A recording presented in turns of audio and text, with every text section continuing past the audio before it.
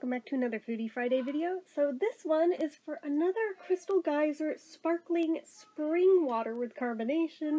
This one is natural cranberry clementine flavor, which I saw last year too, and honestly I thought was like maybe a limited edition flavor, but then they sold it all year.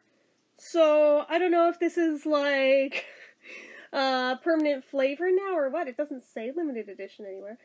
25% more than a 1 liter bottle, so that's kind of cool. So it's got 42.3 fluid ounces in it, so that's 1 1/4 liters that are in here. And all the nutrition facts are like 0 down the board. No protein, fat, sodium, carbs, sugars. It's 3.5 servings per container, and a serving size is 12 ounces. And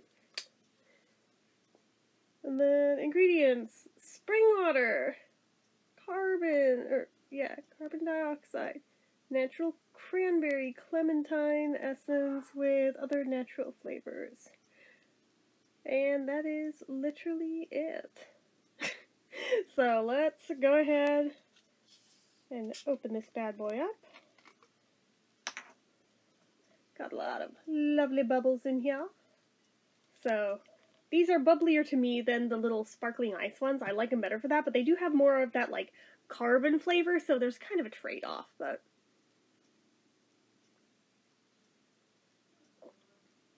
personally, I'd prefer the fizz though, so this one's really good.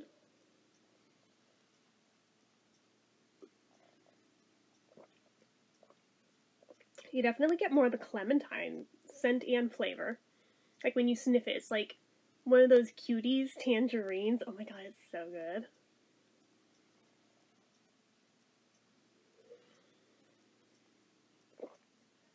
Kind of hunting around for where's the cranberry in it. I'm not really getting cranberry, if I'm being completely honest with you.